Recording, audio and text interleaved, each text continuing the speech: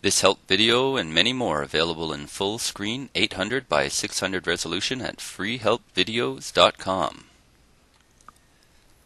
One of the most interesting visual aspects of Windows Vista that we often see in the previews of it is its ability to switch between windows in a dynamic three-dimensional view.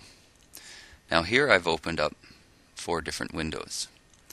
You'll see that if I hover over them, I get a little preview of what they contain. But the neat part is this little icon in the quick launch area of the taskbar where it says switch between windows. Click on that icon.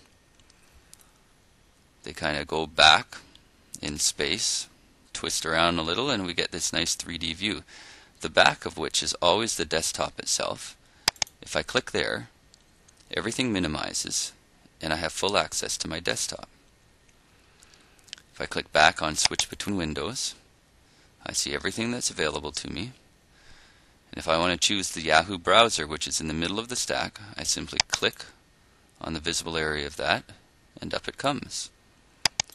The same applies, of course, to any of the open programs.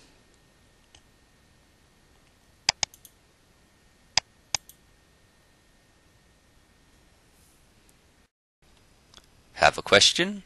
Request a video. Don't forget to join our mailing list to keep informed about the latest videos.